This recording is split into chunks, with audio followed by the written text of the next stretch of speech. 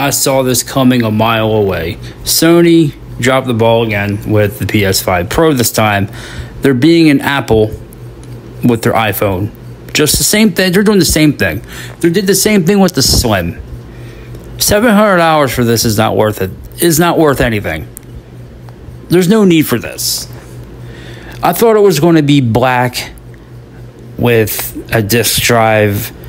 It was going to be sleek. It just looks like a PS5 Slim. This is a waste of money. I got a PS5 launch edition. I'm fine with that. I don't care. If it breaks, then I'll buy another one. But I'm not going to spend $700 on that. See, they dropped the ball because they should have waited till next year when GTA 6 came out, and they did not.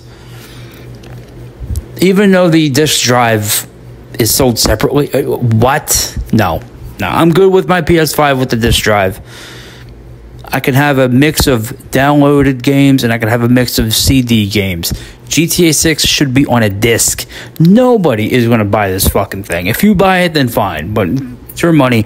But the PS5 Slim is an absolute waste of time and money. These companies don't care about you, yet you still throw money at them.